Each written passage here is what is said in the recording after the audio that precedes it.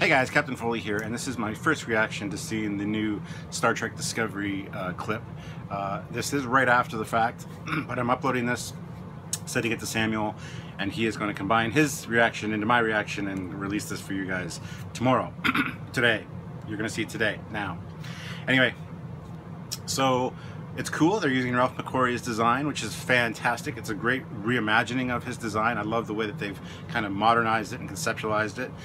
There are a few details about it that me and Samuel will have to discuss. I rather like the way it looks. The CG didn't seem overly realistic or professional looking, in my opinion. I mean, it looked good, but it looked like every other CG that I can find on the internet. It doesn't look like Star Trek. It doesn't have that real world feel for me personally. But it was cool to see that, to know that. I'm assuming this is an earlier time period because of that ship. It kind of has some details that are very much like the USS Franklin, which is interesting. So I don't know what they're trying to go for there, if that's in fact their intention. I hope it's Prime Universe. I mean, it should be. It would make sense. So I'm excited about it.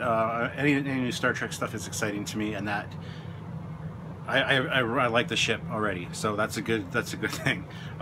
So it kind of took all the magic away from it, though. Like, I remember not seeing Enterprise NCC 1701D until like the show came out, and like little teases of it and stuff, but nothing really that detailed as far as a launch out of dry dock goes. I mean, that was really cool, but I don't know. I kind of have mixed feelings on it.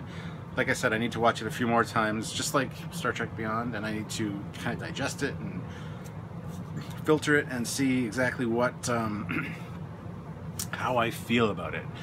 Overall, I'm pretty impressed. I'm pretty happy, but I wanted to see more. I wanted to see like a costume, an interior, one of the crew, something.